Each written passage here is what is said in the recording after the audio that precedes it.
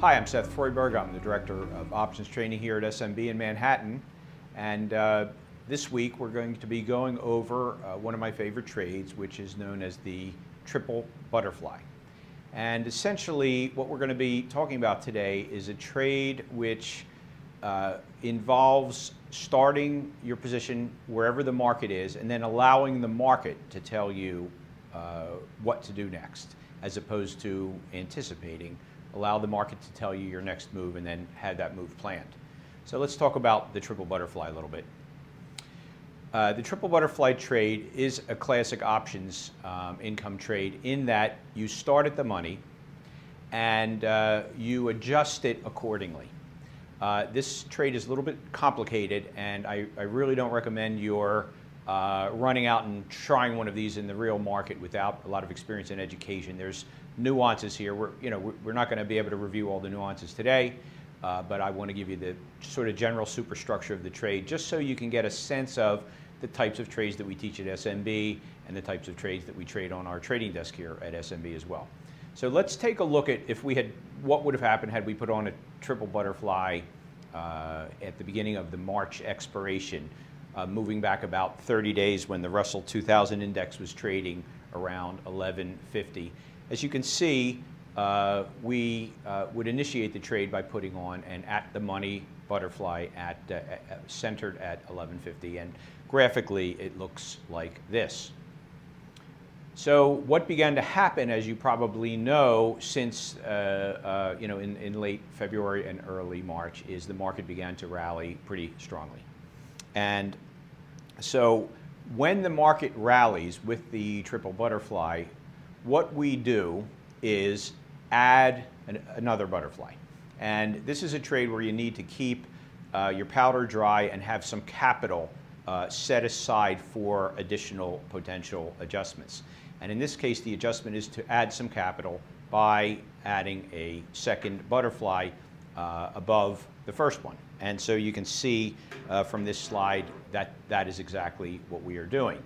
And so graphically, it goes from that sort of tent-shaped situation to, I call this the nuclear power plant look. It looks a little bit like a nuclear power plant to me. So that would be the next move you would make if the market continued to rally. Well, as you know, the market rallied even further. And this is a challenging month for a strategy like this. And but we just keep going through our protocol and let the options, the strength of options trading, prove out in the form of profitability of the trade ultimately. So here now we have added our third butterfly. So in this slide, you're seeing graphically what you would call a triple butterfly. Now once we've added three butterflies, then we don't add a fourth. What we do is we roll the ones farthest from the market further up in this case. And so we're not adding more or less not adding a lot more capital to the trade. What we're doing now is simply rolling the butterflies around to respond to what the market is doing. And as you can see, on March 4th, there was a very, very large rally. And that necessitated our actually rolling out of our lowest butterfly and rolling into a new butterfly. And as you can see, that's exactly what we did here. We rolled out of the original 1150 and we rolled up to the 1210 strike. So now, if you want to take a graphic look at where we are on the trade, it looks something like this. So we've followed the market up on an aggressive up move, and we're still in the game. As you can see, you still have the potential to make a meaningful profit on this trade, provided the market cools off a little bit. And that's what markets tend to do. They'll take a hard move in one direction, and then they'll tend to sort of find its bearings after that point, and that's exactly what happened in the last 30 days. The market started to slow down. As you can see from this slide, a week later, the trade got a lot better. And with options income trading, time heals most, if not all, wounds. And as you can see, just from the market channeling around, once having made that radical rally up, the market began, the trade began to get less, unprofitable and began to gain in value. And then, as you can see from this price chart, the market really stalled out. And that stalling out is very, very good for income trades, particularly if that stalling out occurs towards the end of the expiration period. And so on St. Patrick's Day, which was, of course, March 17th, Monday of this week, as you can see, the trade actually turned quite profitable. And that's simply because we followed the market up, we stayed disciplined, we did not over-adjust, we adjusted when we needed to, and then we let the time decay of the short options in the trade slowly provide profitability to the trade. So as you can see, as of St. Patrick's Day, now we're actually up a nice amount of profit in this trade.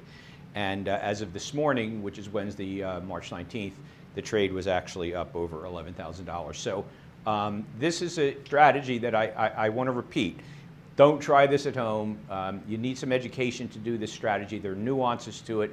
You need to understand those nuances. But I wanted to give you a sense of the potential of an options income trade. And this was really a very good example of the triple butterfly. In summary, the triple butterfly is a strategy where we keep some powder dry, and then we add capital to the trade as necessary. In this case, the market told us add butterflies above the market. In other cases, it will tell us to add butterflies below the market. In any event, we do what the market tells us to do, and then the short options and the time decay in those options, they do the rest, as you can see would have happened had you done this trade approximately in the March expiration. So with that, I want to thank you. I hope you learned something from today's presentation. And if you have any questions for me, please send me an email at sfreudberg@smbcap.com, and I will promptly get back to you. Thanks very much. Thank you for watching this clip of our Options Tribe webinar. The rest of the recording is available on optionstribe.com. I'm Seth Freudberg, and I've been hosting the Options Tribe since May of 2011. We've brought in options experts from all over the world to make excellent presentations to our members. So go right now to optionstribe.com to learn more about options education, or you can send me an email at sfreudberg@smbcap.com.